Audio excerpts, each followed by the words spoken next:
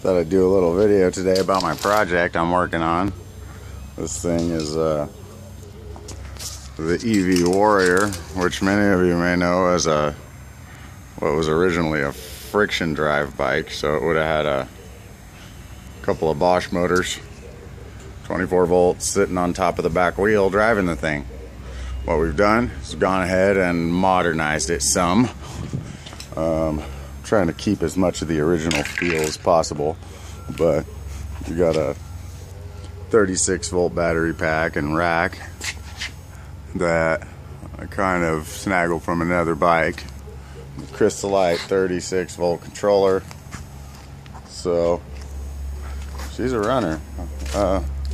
Ideally I'm going to take the original kind of lighting and keep the original front disc brake so I don't have to do any major modification. It seems to be lining up for the most part. I got to still adjust it, but she's gonna be fun. I gotta charge up the battery. Anyway, yeah, so just thought I'd share, since I hadn't done a YouTube video in a while, some of the cool stuff I get to work on. Next one's gonna be the Z Pizza bike.